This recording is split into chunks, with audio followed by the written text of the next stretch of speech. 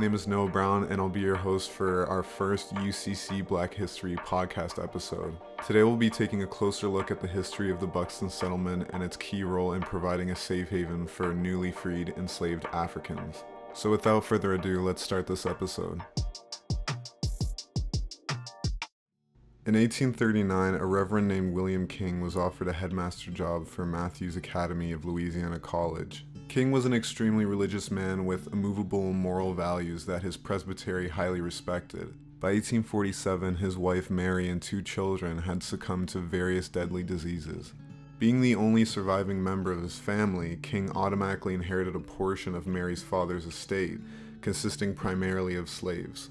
The presbytery was unaware that he was an owner of slaves, but he felt a responsibility to let them know. When he regrettably informed his religious community about his recent inheritance, they were immediately mortified. He was able to reassure his Presbyterian community when he let them know that his only plans were to free these enslaved Africans. As he was developing this plan, he was actually approached by an interested buyer who offered him a total sum of $9,000, which is roughly the equivalent of $300,000 today, which he immediately declined. One of his last affairs in Louisiana was purchasing a young boy named Solomon for a total sum of $150, which is roughly $5,000 today. He did this so that he could be connected to his mother as they ventured north to southern Ontario.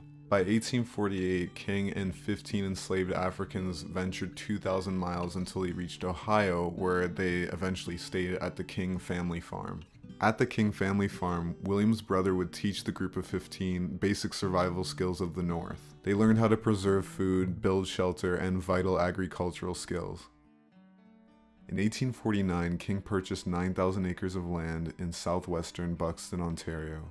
With their new swampish land, King and the surrounding community members began building what would later become a magnet for generations of Black Canadians to heal and prosper.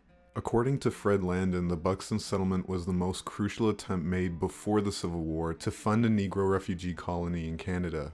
By 1856, the population was more than 520 people, and the day school had an enrollment of 150 students. The livestock consisted of 190 cattle and oxen, 40 horses, 38 sheep, and 600 hogs.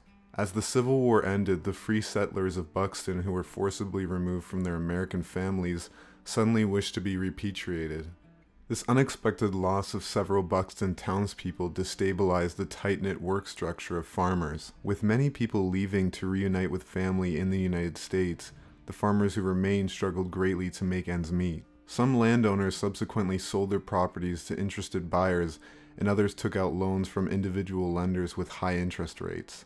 These same lenders were then able to gradually extract Buxton properties from their owners due to chattel mortgages. This strategic form of gentrification meant that if Buxton mortgagors could not pay back the impossibly expensive loans by the maturity date, they would forfeit their property to the predatory lenders. This economic phenomenon proved to be a dark moment in the Buxton settlement history.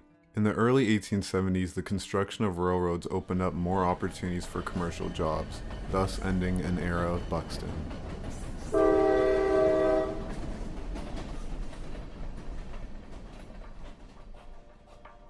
Thank you for listening to this week's episode of the UCC Black History Podcast.